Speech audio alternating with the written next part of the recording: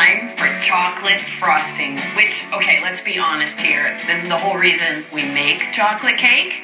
And that's why I made 3 layers worth of chocolate cake, and I'm gonna slice those layers into half so I've got room for a double batch of chocolate frosting. So I've got 3 cups of unsalted butter and 8 ounces of cream cheese at room temperature.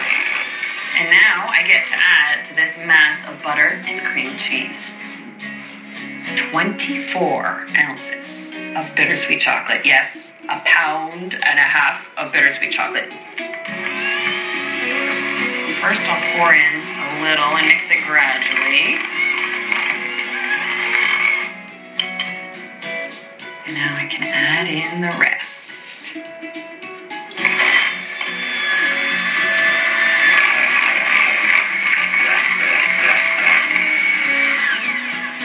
Okay, I've sifted 4 cups of icing sugar, and I'll add that about 1 cup to start.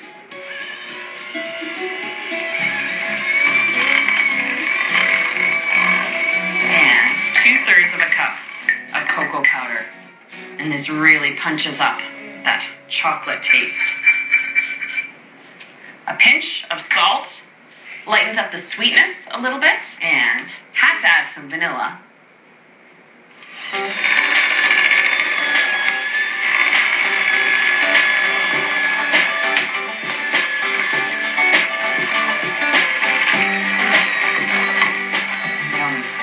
Perfect consistency to spread on many, many, many cake layers. And I've got my cooled cakes.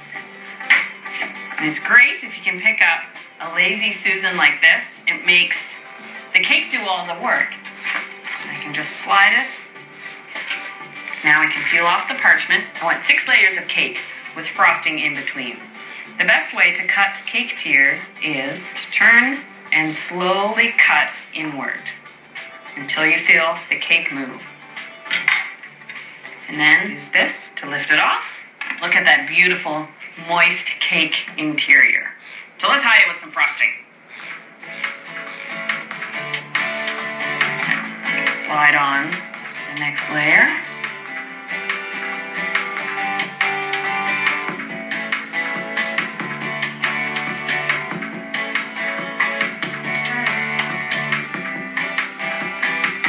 Time for that last outer layer.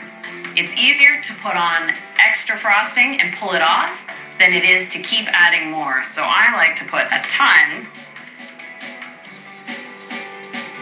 making it as level as I can on the top. And all that frosting that sort of peeked out the sides now can join up. This is designed as a bowl scraper, so I can bend it. Put the flat edge along the side of the cake and just run it around the side and get a clean edge. And what you want to do is make a nice little holdable piping bag. All I simply do is I bring the points of the triangle together.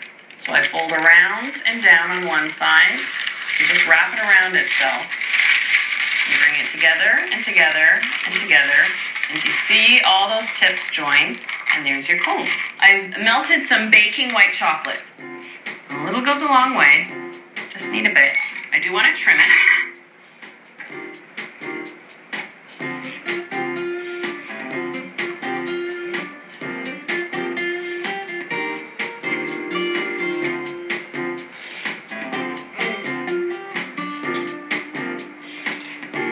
And I've got a birthday cake befitting a special occasion. And the only beverage pairing with a slice of chocolate cake like this would be an ice-cold glass of milk.